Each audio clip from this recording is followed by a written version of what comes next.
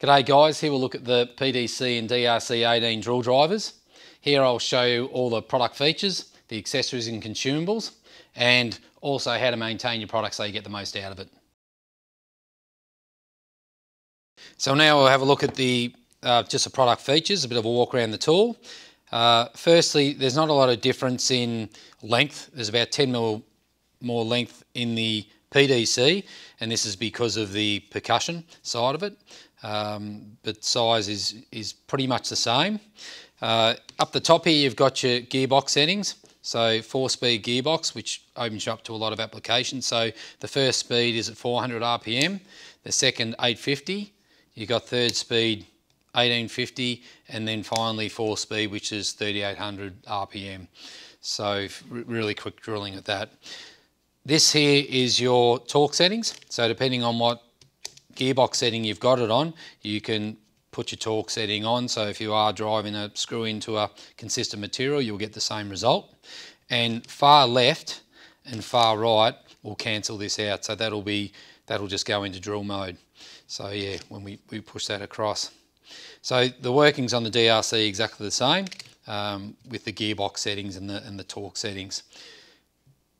The PDC obviously has got the drill mode and also the percussion mode. So you can just flick that over and then bring that all the way through. And the benefit of this is it will give you 76,000 beats per minute. So it's extremely quick when you're into masonry. So that's our setting through there. Just on the tool itself, you've got your trigger and your forward and reverse. You've got your belt clip there. Hook it on, so that's on both sides of the tool. On the front here you've got where you can switch the light on, so if you're working in a cabinet or whatever, you can flick that on and off there. And when you do turn it off, it gives you a bit of a battery display to tell you at what status the battery's up to. In the front of the tool, when we take our hex bit, the hex bit will fit directly in there. So this means we can shorten the drill if we're working in a cabinet or something like that. The chucks also there is the EC-TEC chuck. So we pull the sleeve back, we can locate that on. Now with EC-TEC, it doesn't take the standard hex drive. Okay, the idea of the EC-TEC is it's driven out of the 1/4-inch shank drive. So all we do is pull that green sleeve back, that'll locate that in, and then that now becomes magnetic on the end of the tip. So the EC-TEC there is just to give it more precision when you're driving, particularly if you're driving Forstner bits and this sort of thing, so it drives it direct from the drive. So that's our EC-TEC system, how that works.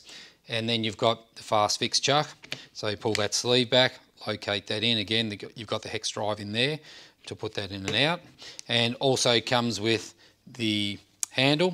So the handle, we just loosen that, and that can be indexed whether you're left or right hander into those points when using it and tightened up. And the chuck will also go over the top of that as well. So that's how the system works between the PDC and the DRC. So just an overview of the accessories and some of the consumable bits etc. that you can get. So we can remove that 13mm chuck, and in relation to the EC-TEC chuck we can fit that on. And the EC-TEC, and this is only a small variety of them, have got a few different drill bits, driver bits, masonry bits, extension bits that we can use for it. And as I mentioned before, the benefit of this is that it supports a drill bit, so you get really precision drilling and a good result. So the EC-TEC comes in all different types of bits, and the whole idea of it is for quick changeover, but also to reduce the overall length of the drill rather than having a chuck on it. Another benefit here is the right angle attachment, so we can fit that. Again, that needs to have the 1/4-inch hex lined up, and we can fit that all the way around the drill. All we do is we just pull that sleeve back, and then we can locate into whatever position we want. Again, this is to get into really short, compact areas. So we've got the benefit of either running the bit directly out of the right angle, or we can use a system of chucks with it. So whether it be the EC-TEC bit holder, it may be that we want to drive a Forstner bit, We've got all types of self-centering bits, anything like that you need to drive. The EC-TEC's there for fast changeover.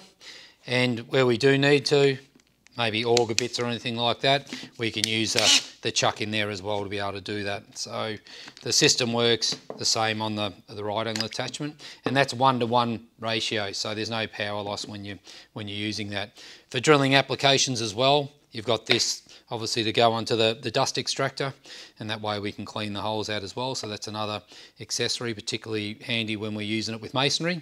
And the other one chuck here is the depth gauge. So this is where we want depth adjustment. We can fit whatever drive bit we want, and this has got a plus and minus on here, and the idea of this depth stop is that it protects it as well. So if we're going into a timber or something like that, it's a non-marking face, so every time we hit it, it gives us a consistent result. So this gives you a bit of an overview of some of the accessories that help provide a system that's really efficient.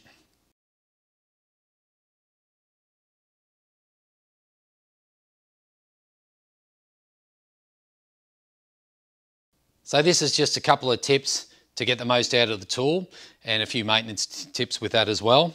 So firstly, with as far as battery, charge and tool, ideally you're trying to keep your contacts clean. So even when you're putting it on and off the tool, just make sure it's clear of dirt or anything like that that could get in there and maybe have an impact on the charging times and things like that. An important one with all tools is keeping the cooling air ducts clear. So this is where it's pulling in its cooling air to cool the motor. It's got a brushless motor in there too, which doesn't run with a lot of heat, but still we need the cooling ducts in there. So even to blow that out would be fine to keep that okay.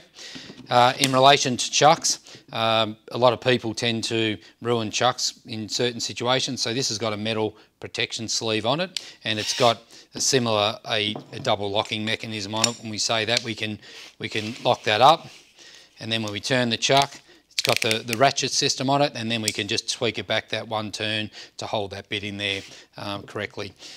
So these are just a couple of little things that will help you get the most out of the tool and give it a long service life.